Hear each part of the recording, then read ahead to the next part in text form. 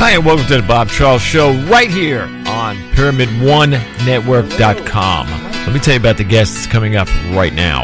His name is Michael Perlin. Michael believes there is a divine spark inside us all, and we can tap into that part of our consciousness and eventually become one with it. Many have accomplished this in the past and have tried to teach us these truths, but their words were twisted for mankind's own egoistic design. When we discover and realize our oneness with everyone and everything, we will finally have peace on earth. Let me tell you a little bit more about Michael. Michael is the director and producer of a metaphysical film called 3 Magic Words. It's distributed by Warner Brothers. It continues to sell out in theaters and is listed as the top 12th transformational film of 2012.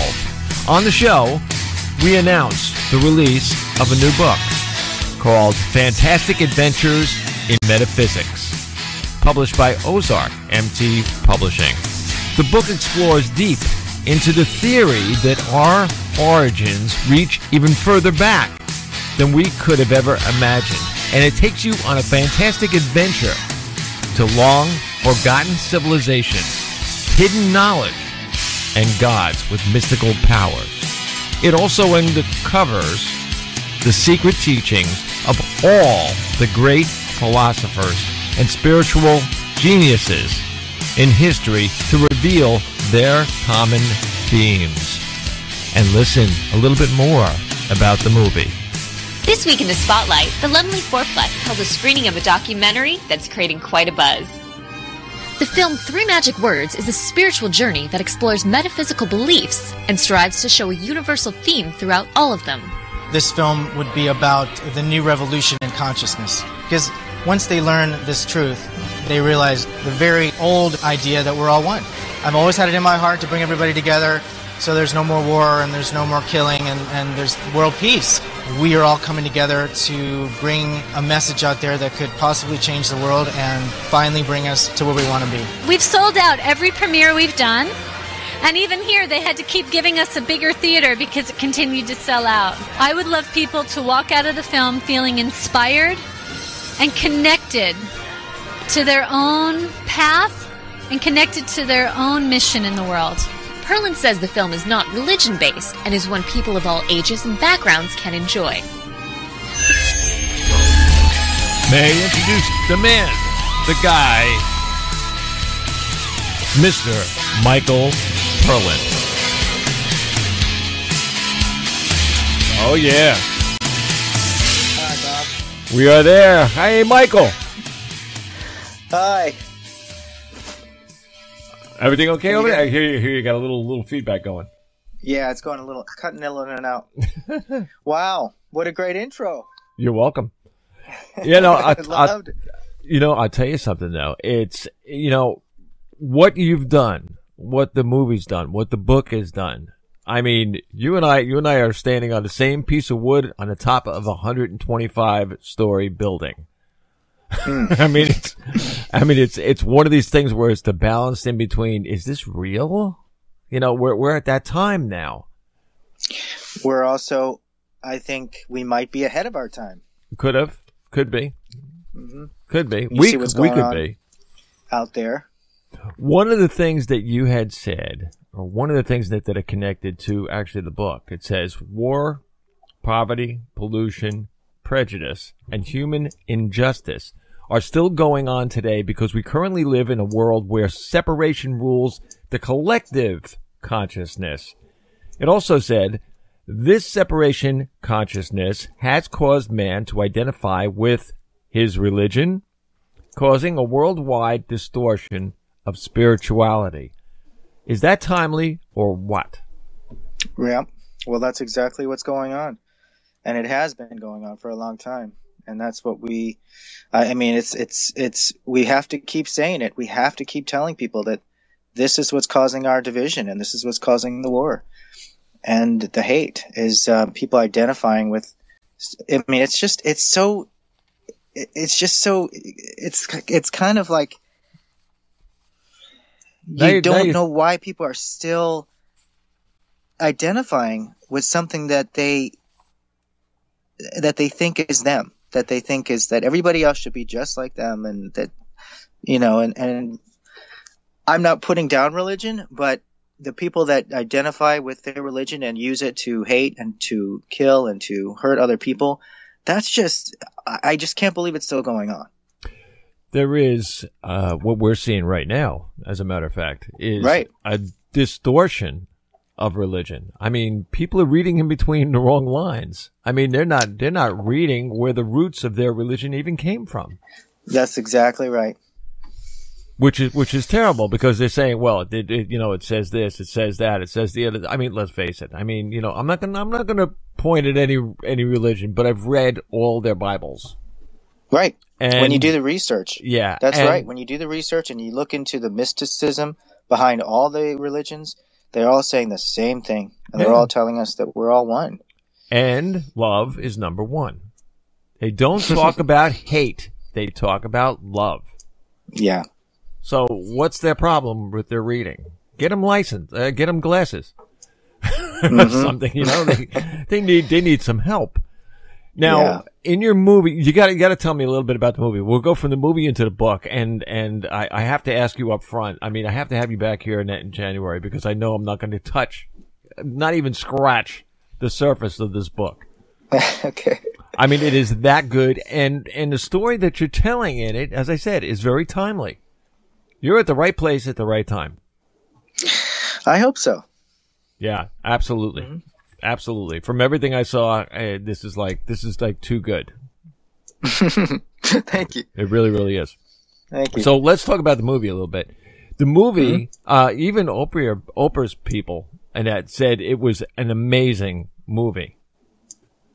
Where did you get the idea for this type of movie? I mean, let's face it, people like yourself or myself or people I have on as ghosts, not ghosts, but, guests, which are actually ghosts of someone else. I mean, it seems like somebody else and they're coming forward and telling us, hey, it's about time you wake up. Hello. It's crazy, but it's true. Yeah.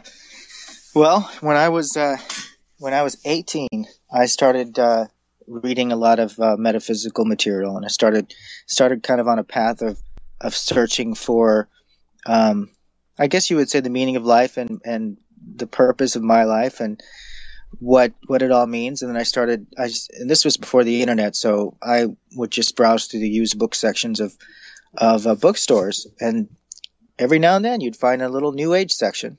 It was very rare at the time. But I would just kind of pick books off the shelf and read them, whether it was Eastern mysticism, Tibetan Buddhism, Hinduism, you name it. I just was a sponge, and I soaked it all up. And then I came across a very famous book by U.S. Anderson called 3 Magic Words, spelled with the spelling 3.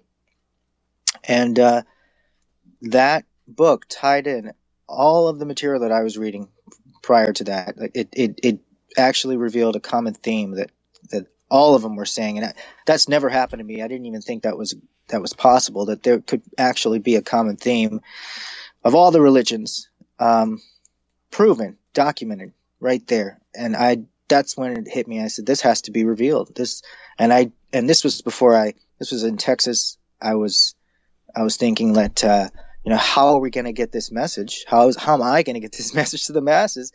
Unless I go to Hollywood and make a film about it, because there was no internet at the time, right? So that's the first thing I thought of. I was like, this has to be a global message.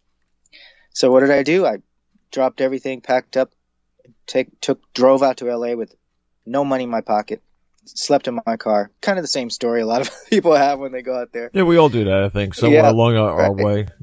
Right, and I worked my way up in the ranks and worked for, basically got several different odd jobs here and there. Just started working my way up and got the means to make the film myself. And I wrote the script and started making it. 3 Magic Words. So it's inspired by the book. Yeah, but we have to. How long do we have to wait to know what the 3 words are? Oh, it's like you got to watch the like movie. me telling you the end of the movie without you saying it. I sent you my 3 words. You did? Yeah, I did. See it. So I'll say it. But everybody actually that listens to me on the network for the last 4 years, and I've been saying the same thing. It is time, and I said that 4 years ago. Right. So, right. And I mean, it's still true. It is time. Things that are happening for a purpose. It is a projected, how would you say it? It's a projected target. The things that are happening for a reason. And when they're over, things get better. Because there is nowhere where to go, but with the direction everything's going in. Everything's going to blow up first, and then everything's going to be back to normal. I just hope not too bad. Yeah, well, we're all saying, there's a million different stories out there about things hitting the planet and earthquakes and changing of the poles and all kinds of things. And I'm saying to myself, like, hey, you just take away my organic food and I'm finished. so that's it. That and my coffee, forget about it. Take away my coffee, I'm really finished. Well, you know what? The way that I just keep seeing it, the whole picture, it helps me a lot, is to just I see myself as back in time. Like if I wanted to go back in time and experience the way it was in a primitive culture where people are still fighting wars and over religion and over race and over land, I would travel back here and see what it would be like. While you're on that subject, Ned, you also talk about in the book, and that from what I read about it, and I'll go into that in a second. But there's a lot of things that you're talking about on the planet experience and off the planet experiences. Things that people are going through now, and a lot of them are just waking up to the fact that, like, hey, where there's more to life than what we think it is. Mm-hmm. So tell us a little bit about that. You might have to rephrase the question because you cut in and out at some of those parts. You're on Wi-Fi. Yes. Okay. Let's put it this way. Say you have out-of-body experiences. Or people believe or become, how would you say it? Psychic in a way. Like we all do it all the time. You'll turn around, the telephone will ring, and you'll know who's on the telephone. Mm-hmm. Just because it rang. All of these things are becoming more prevalent right now to the time. All of these things that are going on as far as telepathy and things like that, we've always had it. Mm-hmm. The memories that we lost hundreds and thousands of years ago because of the changes of what happened or what happened to the planet or who knows. I mean, our humanity was reset somehow. And we forgot. But the memories are coming back. Slowly. Yes. And this is what's going to stabilize what is so unstabilized at this time. Yeah. Well, sure, I can tell you, I wrote a chapter about that in my book called The Great Year. If you're a metaphysical researcher, you probably have heard of that. The Hindus call it the Great Year. And there's certain ages that we go through. It's on a 26,000-year ecliptical cycle of the zodiac. And it's also scientifically, according to astrology, you can see that we go through every 2,000 years. The sun actually travels through a different zodiac symbol, and according to the ancients, we have 11,000 years of a dark age, and then we go through 11 or 12,000 years of the age of light when we start to wake up. And this cycle, it's a never-ending cycle, and what we try to do is maintain everything that we achieved during the golden age before we go into a dark one. And the last golden age we had beautiful, enlightened societies, and people had the technology to build the most amazing structures. And we tried to hold on to it according to a lot of different esoteric and advanced knowledge that you can still find today, that there were just amazing civilizations long, long time ago. And once we traveled into that dark age, we lost it. We lost it all. We start to lose, we start to digress into an enlightened way of thinking. And unfortunately, a lot of people use that. A lot of people, or a lot of people that choose the dark side, they use it to suppress not the knowledge. They burn it. They burn people at the stake. They chop people's heads off, and it gets really bad, like the Middle Ages, or the Dark Ages, as we call them. And we're just now coming out of the very end of that last cycle.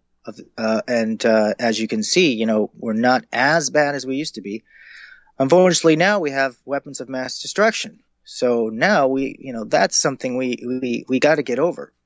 But the light side, on the light side, we're moving out of it. So supposedly we're going into an age of light, to where we're going to start waking up to the reality that we're all connected to this divine consciousness, or creator in the universe. And then we start to feel that. We'll start to tap into that. We start to feel connected to everything. I talk to people every day about this, and one thing that I say, and I don't know, you can disagree with me if you want to, or correct me, whichever. But, people keep saying, well, do I have to do this? In other words, do they have to meditate? Do they have to take Reiki lessons? Do they have to, do yoga and, and all these things? And I keep telling people every single day, no, you don't. Just start loving yourself. Period. That's it. End of story. And your neighbor. Shake a hand.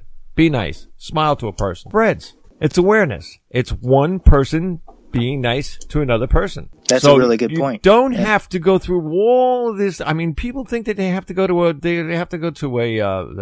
Reiki center, or a spiritual center or something like that to be awakened. Some people need to be talked to. I'll give you that. But as far as what's happening right now, these are natural things that are happening. This is energy. This is earth energy. This is universe energy. These are things that are changing you, your DNA, your attitude, and everything else that's connected with you at the same time. And it's going to happen whether you like it or not. It's up to you to accept it, bring it into your heart, and keep it. These are good things. I actually agree with you. I mean, these are good 100%. things. Yeah. These are not things. These are things that can happen to everybody. They just have to allow it. That's all. Yeah. Well, here's the thing is, all that stuff is good to do if you choose to for your basic mental health. Oh, sure. If you want to work on your body or your mind or your consciousness. Exactly. It's great.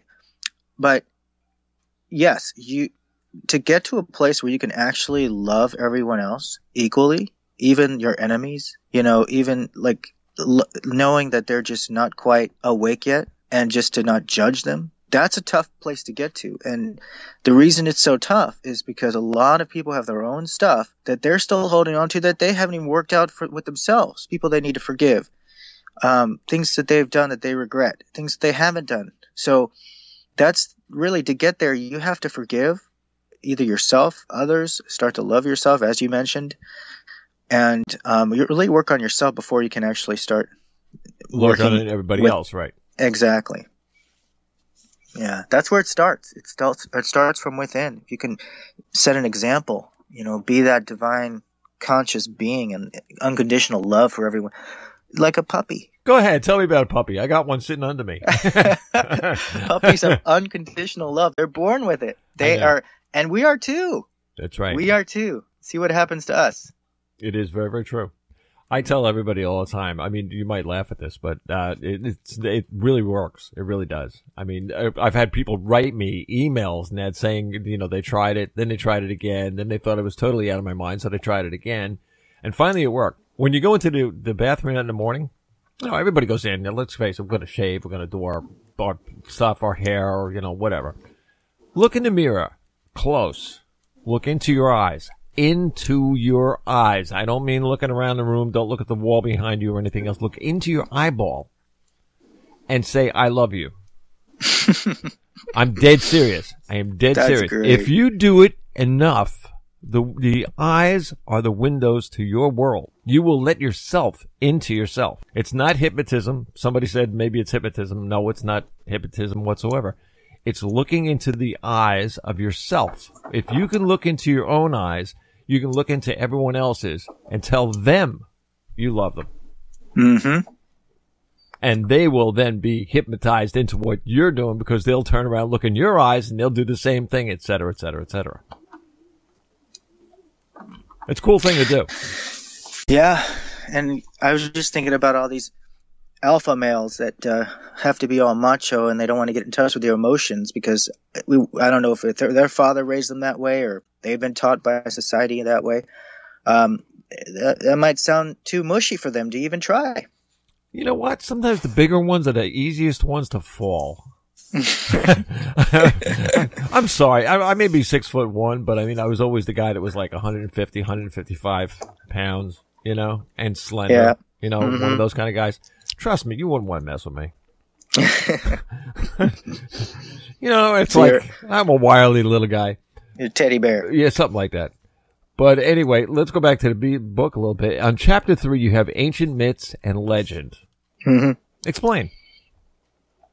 Ancient myths, what do you mean by that? Well, stories that we've heard in the past about mystical beings that had powers to just powers to do anything they wanted to, inhuman powers. And there's stories about this all over the world about these gods who came down from the sky.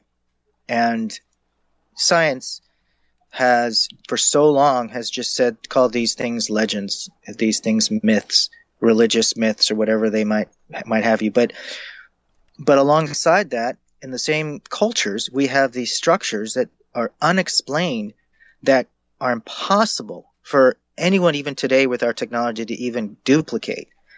And they have no idea how they were built, how they were quarried, how they were carried, how they were cut.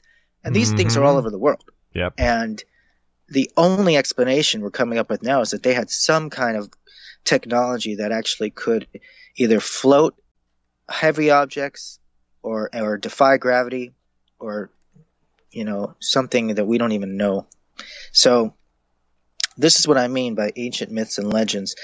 And I think that ancient science, ancient technology is we're starting to catch up with it, with what we're learning right now about science, what we're doing. Let me tell you how close you are to the masters. Last night I spoke to Graham Hancock. I love him. He also, and he's been on my show and before, Robert Schoch. He's been on a couple of times. And we spoke about the same thing that's in your chapter 3 that speaks about the weathered, or the Sphinx that was weathered by extensive rainfall over 10,000 years ago. We were talking about things like this. These are legends. But these are now, just now. Now, this is from Robert and this is from Graham also. These are things that are now all being discovered. They're being laid out in front of us right now. These are things that we wouldn't have known. The reason being is because we are becoming awakened. Right. We're getting more and more in touch with the truth, because we have that inside us. We know the difference. We can tap into it. And when we hear something like that, that's actually what happened to me. And I got to give a lot of credit to Graham Hancock and John Anthony West, because they were my first teachers of this material. I mean, they were my mentors. And you know what's funny is I met this woman. I was working at Fidelity Investments when I got out of college in a cubicle, and this woman sitting next to me was into mysticism, and she starts saying the wildest things, and I'd be like, "What are you talking about?" She's like, "Oh yeah, the ancient scrolls of Atlantis are buried beneath the Sphinx in Egypt, under the right paw of the Sphinx." And I'm like, "Atlantis? What are you talking about? That's just a myth." Uh-huh. And she said, "Okay, you can believe whatever you want." She left it just like that. But A couple weeks later, I came back and I said, tell me more, because this is the first time I ever heard of anything in Egypt could be older than we actually thought. Oh, yeah. She told me everything, and I knew it was true. I knew that Sphinx was older. I knew that the pyramids were older, and there was stuff we were never told. People laugh at me all the time when I tell them that the Sphinx came first, not the pyramids. The pyramids are actually younger than the Sphinx. Well, I wouldn't state anything to be fact yet, because more and more evidence is going to come out where we're going to start to learn stuff that we didn't even know. Really, this stuff could be millions of years old. There is. We were talking about it. Graham and I were talking about this last night, and he doesn't deny what I said whatsoever. We got history. We've found pieces of history that go back 700,000 years.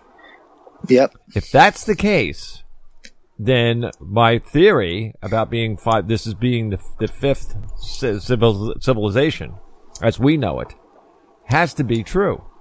Because if you go back 800,000 years, that would be the completion of 5 total complete civilizations, including Mu and Atlantis. Now, here's the thing that I talk about this in my book, and this is what I want to, I want everybody to be careful with, and that is that you might hear something about the Anunnaki with the Sumerian legends, or what the Hopis and Mayans talk about. You might hear about, you might have read the Urantia book and heard about the way they explain it in there, and the angels who came down and mated with humans, and the giants that used to be on this planet. So you don't want to just choose one thing and say, oh, well, if we were here that long, then it was the Anunnaki who came down and created us. You don't want to do that, because what I found, this is in my book, so many things were actually going on at so many different times in our history. It's very hard to pinpoint exactly where and what and how. There are so many different legends and so many different cultures of different advanced beings who came down and created civilizations all over the planet. So we can't really just claim one thing actually happened and that was it. You know, it's funny though. As many times, like what you're saying is probably very true, because let's face it, our universe doesn't have. I mean, there's no way you can carbon date the universe. We do know there are stars a lot older than we are. Yeah. So you can't turn around and say we're the only the only thing on this or in this universe. It's impossible. Right. Not only that, but you'd have to be out of your mind to think like that. It's like, wow, man, come on. I mean, if we're here, somebody else is somewhere else. And obviously, if we're here now and we're seeing evidence of something being bigger and better than we are, technology-wise, who knows about how their humanity is in their own vein of what they do. But there are people that are around longer than we are, to the point that they've built things that they can actually get here. Right. You know now, who shows a very good example of that was Gene Roddenberry with Star Trek. Bingo. That's another thing we talked about last night. I mean, it was crazy, but this is a guy who, I mean, he channeled somehow. These are things that are not far-fetched. None of it. What surprises me is that this show was in the late 60s, and it had several other shows, huge franchise after that. It's all there, all the information that, I mean, I think it was the very first thing that woke me up from who I used to be, and we still have not gone, further into a better world as it is shown in that series, and I'm waiting for that day. I'm waiting for us to wake up. Let me ask you a question. I mean, I ask everybody this question now. What would you define waking up? What are you going to do? What are people going to find when they wake up? I can answer that in a very simple way. Beauty. And if I was in charge, and I know a lot of people can argue this, say, well, you can't do that. I would make war illegal. Okay. Simple as that. All right, now you want my answer to that. Yes. I told you, we're on the same board, just on a very tall building. I would turn around and say, okay, this is what we're going to do. We're going to cancel wars. We're going to bring home our guys. You bring home your guys. Everybody in that goes home. Have a nice dinner or whatever else. And then come outside and let's talk. That's it. And just finish it. The China, we either did it the Chinese or the Japanese. They had a whole bunch of people that were doing this big, not a riot, but I mean, they had this big demonstration going on over there. And they were ordered to arrest everybody. So what did the police do? Well, the police, of course, there being like a couple of hundred people that were doing this thing, and it was only maybe 40, 50 cops. This was on a building that had stairway on it. Looked like the New York library. And the cops just sat down on the steps. They just stopped what they were doing and sat down. Do you know everybody turned around and went home? Wow. That's all they did. All they did was sat down and stopped. As soon as there was no aggressive actions against another aggressive action, it just one canceled the other out, and that was it. Well, look what Gandhi did. He was one of the major influences of how that works, nonviolence. You could accomplish so much more. MLK did it. They were all examples, but we didn't take their lead. Nope. We killed them instead. Yeah, exactly. We did completely the other.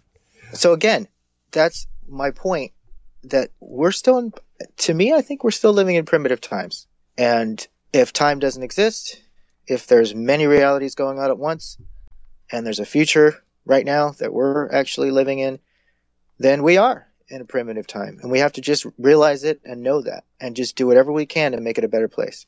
Someone's answer to that was, it depends upon which dimension you believe is your now. Yeah, that's a good one. I was like, okay, yeah, that sounds good. It's like, but right. But think You're about right. it. It's true. It is true. Mm-hmm. Now is what you believe it is. It's not that somebody, turned around and said, well, this is going to happen in 5 minutes. No, we're not talking linear time. We're talking now time. Like 3 seconds from now, it's still now. Yep. Go figure. And then again, don't forget, we were the human beings at one point or another that actually invented time. That's true. We don't need time. I don't know how many people out there, raise your hands, all of you. How many people get up in the morning and don't need an alarm clock? Does anybody out there, let me see it in the chat box or something. I'm serious. I get up every single morning at 4 o'clock, maybe 5 minutes to, maybe 5 minutes after, but it's always in that 10-minute window. And the dog and I go out and we do our little meditation walk at 4 o'clock in the morning. Been doing it forever. And that's what we do. I don't have to ever set a clock. 4 o'clock in the morning, bam, I'm up. And I can be in any condition. I can be tired beyond anything. So if I don't need it, nobody else does either. Time is the passing of events, and we've decided to measure it and put a linear system on it. Exactly. With a clock. Now, you also said there's one of the things that were on here was that there have been structures built all over the world that are simply out of place and out of time. What do you mean by that? Yeah, I actually talked about that earlier in the talk. Numerous structures. There's structures in Iraq. It used to be Samaria. Structures in Egypt, of course. Structures in Mexico. We cannot explain them. We cannot duplicate them. We don't know how they did them. There are things that are fused together using extreme heat. Mm-hmm. There are in South America, there's these giant blocks that are puzzled together. They have no idea how they cut these puzzles into these blocks and then fuse these rocks together. There's no technology around at that time to do that kind of thing. Still unexplained today. But I believe that our advanced experts that are behind the powers that be know exactly who and when and what these people were doing and why they were built. I think they have known all this, and I think we've had this information. I think it's been available even before our modern day age. I think there was so much material that was destroyed in the Alexandrian library that talked about who these beings were and who came here before our civilization. It's all been destroyed. Not all of it, but most of it. So we're just now we're starting to get more of the stuff that happened just from our own consciousness. People channeling, people sitting in meditation and transcribing what they hear. Esoteric material coming out of the Freemasons. These high level degree Masons that are releasing things. So, like Manly P. Hall, for example, he spent his entire life revealing all these truths to the public. And, so we have a lot of material. It's there. In the book, do you go into or do you touch things like crooked governments, big pharmacies, or pharmacy? Let's put it that way. GMO, chemtrails. All of that. I mean, what I'm talking about here is like the destruction of humanity that's engineered by someone. I don't know if they're if it's the destruction. I think it's more about the control, keeping. Well, that's the first part, actually. Either the control first, and once they have control of you, and then they teach you to till yourself. Yeah, I mean, I think that there's a group that wants to stay on top of the pyramid, and stay above, financially, stay in power. I don't know, because it's such classified stuff. I can't really say that I know the truth, but absolutely, I'm aware of all the conspiracies. I do talk a lot about them in my book, just as for informational purposes. I don't really take a side, but I do talk about it just to show that they're there, especially the financial system and what's happened with the money. You mean the money we don't have? Correct. The money with no backing whatsoever. Yeah, and the Federal Reserve that's not federal. Right. And the IRS. Our forefathers warned against this too, which is the funny thing. This country was built upon a very mystical plan for America by Saint Germain and Francis Bacon. And you can look it up and you can do your research. And they really had a mystical plan. And even George Washington, so many of the great presidents came from a Freemason background, and they came here to create a new country based on freedom and without a dictatorship, and to spread a universal language across the planet. And they were succeeding. And they warned us against the banks. They said if the banks ever get control of our monetary system, that we will find the children of our very forefathers living on the streets. And we see that every day. Yep. We see that every day. The millions and millions of dollars. And you're right. You're on the point of that one. You see so many millions of people that are homeless, hungry, clothes. They don't hardly have any. And that they're freezing out in some of the weather net that's around. Thank God that we have a warm winter so far. All of these things that are going on, yet they will spend $1 billion a week to fight somebody. Yep. Please, stop it. Start feeding people. These are your people. We worked all our life, right? And you did too, Michael. It's in our paycheck. Our taxes come out. We pay this, we pay that, we pay the other thing. Come on. We're 400 million people in this country. Think about how much money and that is actually taken out of people's pockets all around the whole world. If you take that money and you put that in a big pot and said, okay, everybody gets a little piece of it, we'd be okay for the rest of our lives as we know it. Yeah, and I just don't believe it's supposed to be like this on this planet. And I think all we can do is just let time, like they say, time heals. Time, as we were talking about before, in the linear sense of the word on this planet, has given women the ability to vote, has allowed Afro-Americans. It has eventually, we've been able to abolish slavery and a lot of things that we've even voted a black president. That's time. So all we can do is just say, time, let's get over this. Let's start to teach our children who are born with unconditional love, like a puppy. Stop putting a gun in their hand and, put a puppy in their hand. That would be good. I'm serious. I mean, no, Yeah. I'm crazy enough to do it. Right. The thing, look, we're looking at this gun thing and that too. You brought that up, and just to embellish a little bit, all these people that are getting these guns and they talk about legal guns and all this other kind of stuff, and that the people are buying and they're shooting each other and everything. Seriously. I mean, do they have to? I mean, it's because of the media we find out about all these things. These things have been going on for a long, long time.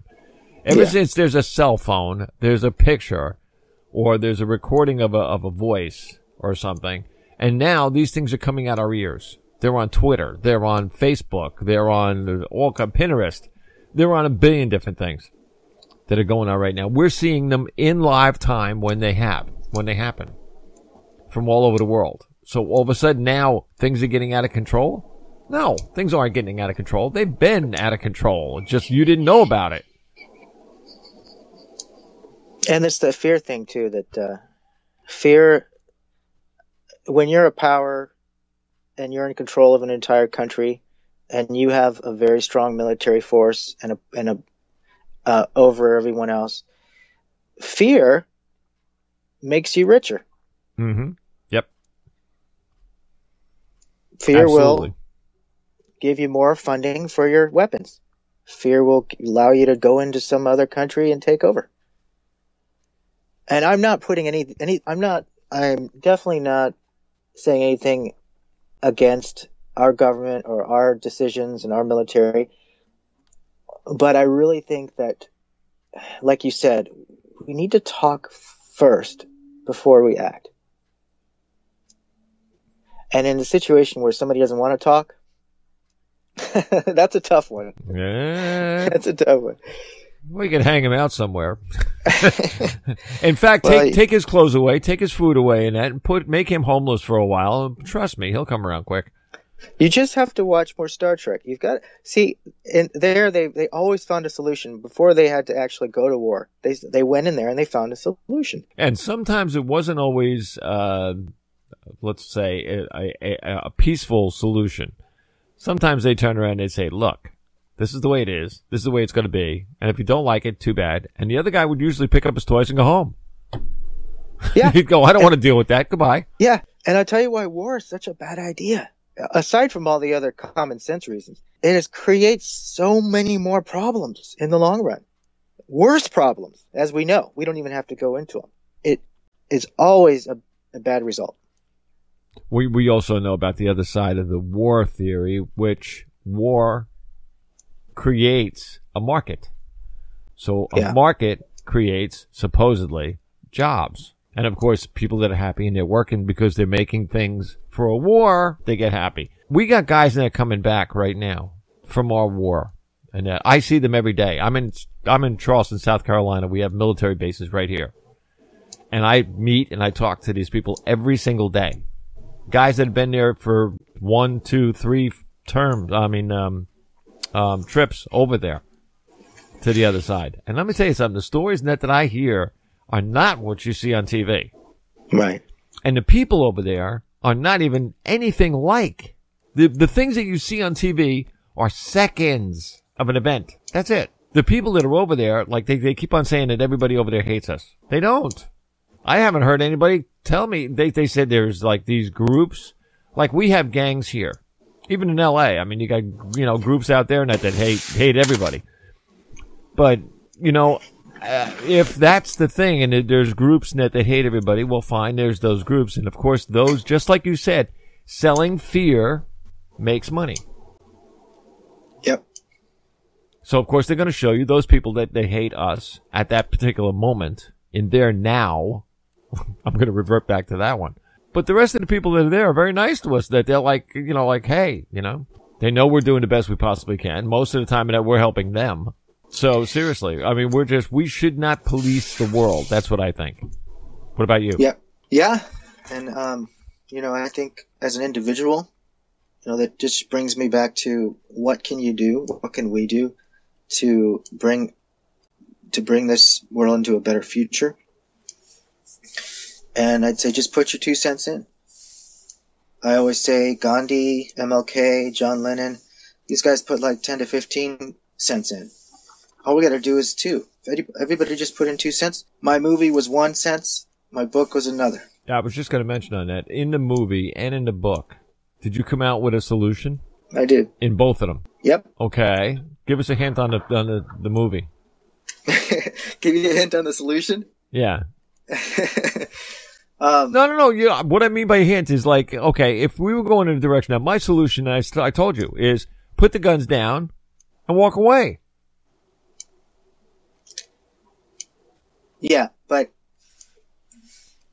you have to change. The solution comes from changing within in order to even come up to the conclusion that you should put your gun down. You can't just, it's someone who's holding a gun who wants to kill someone they're pretty much, they're solid. They're in their mindset, what they're going to do, who they are. They are that. They are protecting and serving a bigger purpose. And that's fine. That's fine. They're just doing what they were taught to do. There's nothing wrong with that. It has to start from way before that. And, if you want to be peaceful, you want to be nonviolent, you want to evolve into a higher consciousness being, then you have to work on yourself from within. And you have to understand the separation consciousness is what's causing all the problems in the world. And when you know that that's the problem, you start looking at the solution, which is unity. And knowing that somehow there's a way for you to see and feel your connection with everyone and everything. And that means with the earth, with animals, with nature, and with people. And that's what these great sages and masters did, and they could feel that. They could see the connection with everyone, knowing that everyone was a part of that. And that's really the solution right there, is to get to that point. So in your movie, that is exactly what you put on the film. Yes. And it shows you how to get there. Oh, and it shows you how to get there. Okay. Oh, yeah. Just a real quickie in that, can people get a copy of this? How do you get a copy of that? You go to Amazon. Okay. That's where the movie is? You can buy the DVD on Amazon, 3 Magic Words, or you can go to the website and click on the link to buy it there, 3magicwordsmovie.com. Very good. Or you can just go right to the blog, right here at the station. You go to bobcharlesshow.blogspot.com, and you can find the links to go right over right there. Right there, right now, even. Now, thanks, Bob. What is the next thing on your plate? Well, that's actually a really good question. Once you do a book and then you do a movie and then a book, a lot of people start teaching workshops, and I've already been asked to do that. I just haven't decided if I'm going to do that yet. To teach? Teach. What are you going to teach? Right. What's that? What are you going to teach? Oh, well, these teachings. The philosophy on how to get to that point, how to get to a higher consciousness, and understanding and feeling your connection with everyone and everything. And if you wanted that, some people may not want that. Yeah, it's very true. Very, very true. I feel it every day. What you're saying right here, right now, on this radio show, and of course this thing, you're going to be heard another 10 times in the next 2 weeks. But the people who are listening to these shows right now are realizing that these shows are educative tools for them. All they have to do is think about what we're saying. Right. And the energy that's coming out of this show is touching every single person that's listening. Did anyone ever say that to you? Like every single time they watch your movie, they feel the movie? Oh, yeah. I mean, I've had someone who was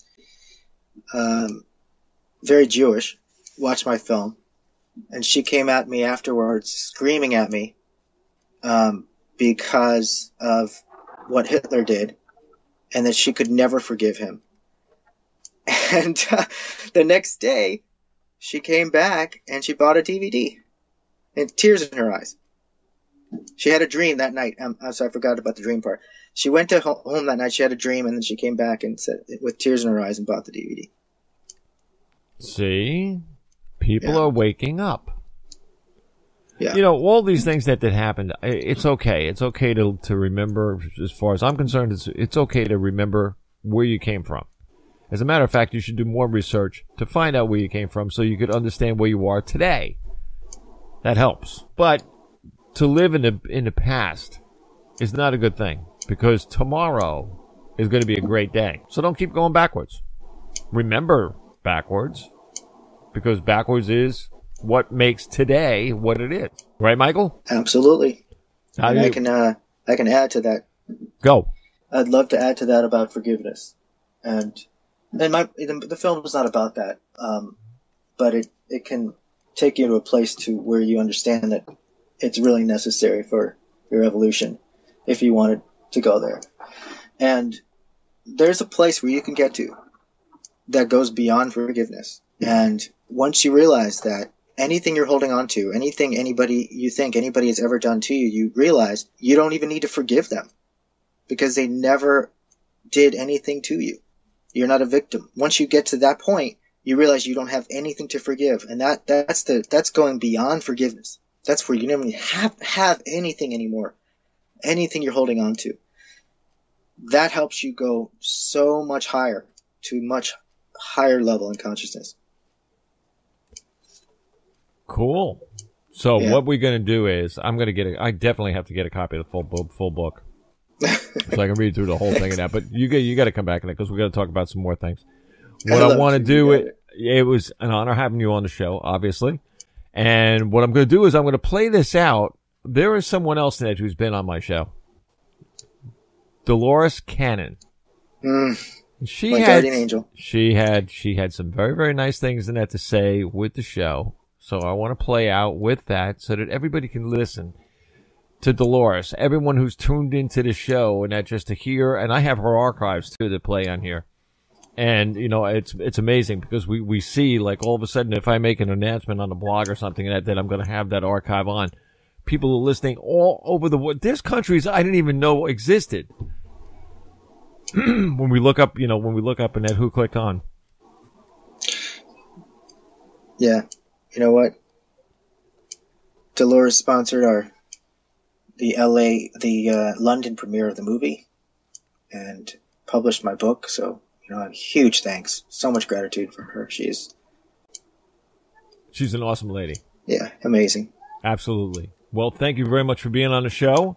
Thank you. It was and a pleasure. we will be in touch.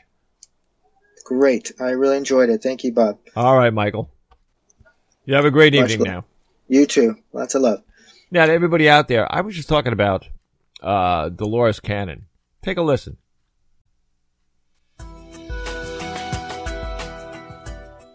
Fear is the strongest emotion that a human has. We have to let go of that so that we can move into a new direction. Fear holds us back. It cripples us. And too many people are bound up in it. That's one of the things I've been told to tell people is to let go of fear. Also to let go of karma. Those are the two main things because we drag karma around. It's like a lot of baggage and garbage. And it holds us back and makes us sick. Until we can dump these things, we're not going to be able to move forward into the new world, the new dimension, and the new frequencies. But that was my main message I've been told to tell people is to release karma, because in anything that's going to hold you back, we don't need. Karma is the garbage and the baggage we carry around with us. through the different lifetimes. Sometimes it goes to a relationship, and sometimes we've had the relationship with the same people through many lifetimes, set up a pattern on the same life, the same situations repeating itself again and again. Because if you don't work it out, you have to come back and do it over again. And before you come into a life, you're on the other side, you're reviewing your life you just left. And karma is the law of balance, cause and effect. If you've done something in the other life, you don't get out of it. Not even this life either. Everything you do, what goes around comes around. But when you're on the other side, you discuss the life you've just left with those people you were involved with. And you'll say, well, we didn't do such a good job, did we? Let's go back and try it again. This time you be the husband, I'll be the wife. You be the mother, I'll be the daughter. You can switch roles around any way you want. But you're brought back into the same situation again and again. That's why a lot of people can't understand, why do I keep drawing the same thing to me over and over again, the same kind of people, the same kind of situation? It's because they have not worked it out yet. They have not figured it out. The same situation again and again. And this is what happens. And if you don't work it out, you're going to have to come back and do it again with the same people. So the idea is to do it now, to get rid of it now. Get rid of the garbage and the baggage. And you can identify it by those feelings. Is there something about the situation that doesn't feel right? One of the best ways to get rid of it is just to forgive the person and release it and let it go. And I've had clients that tell me, I can't forgive them and let them go. You don't know what they did to me. But as long as they're holding on to it, that's karma. When you release it, you've let it go and you don't have that karma anymore. But they have a terrible time doing it because they're so stuck with that. But until you can release it and let the person go with love, you say, you go your way, I'll go mine, it's not working, let's tear up the contract. We're just not going to work anymore. You go your way, I'll go mine. When you do that, it's like a miracle happens. You don't have to do it face to face. You can do it mentally to the person. Saying enough is enough. I've had it. You go your way, I'll go mine, we tear up the contract. And then when it happens, all of a sudden they can't push the buttons anymore. It's only a game anyway. You ever notice that? People know what buttons to push to get you upset, to get you angry, to get a reaction out of you. Once you forgive them, let it go and release it, they can't push the buttons anymore. It doesn't bother you anymore. Then it's no fun, and they stop. But then you release out of it, and you go on to your next lesson, which may or may not be better, but at least it's a different lesson. And then you get to where you realize when you are creating karma, and you know how to stop it before it goes any further. That's what this time is all about, getting rid of the karma. Don't carry it any further, and try not to create any more. That's what this time is about right now. And I said earlier, getting rid of the fear. The fear and the karma, the two things you've got to let go of. But we're coming to a time, especially with the new earth, where the karma won't exist anymore. Those that still have it and hang on to it are not going to move forward. It's the main cause of cancer, especially in the intestinal area, is holding on to anger, holding on to it, not being able to talk about it, not being able to release it. And after a while, it just begins to churn around, begins to eat away at the organs, and it creates cancer because we hold everything within. That's the main thing I've found with cancer. The person can't talk about it, they can't release it. And I had one man that come to me who had cancer in every part of his body. Every time the doctors would operate on one part, it would come back in another part. He'd operate there, and would come back somewhere else in his body. And I asked him, are you angry at anything? He said, yes, my ex-wife, I hate her. She has the children and she won't let me see them. And I said, the only way you're going to get rid of this is to forgive her and release her and let her go. He said, I can't do that. I can't forgive her. If I forgive her, she has won. I said, she will win if she kills you. It's that simple. We don't hurt anybody else. We're only hurting ourselves by holding all of these things in. That's what I do in my work, is to get people to realize this. And I want to tell everybody, too, that what you've just listened to from Dolores Cannon is something that Michael and I were talking about all during this last meeting. And these are things that we have to do. We have to do as a humanity, as a person, as our souls. There is new things in front of us. It's up to us to look forward, not backwards. Live in the now, not the then. Let's keep going forward. Please, please. And when we're talking about that, I want to also tell you that you can go to the movie website.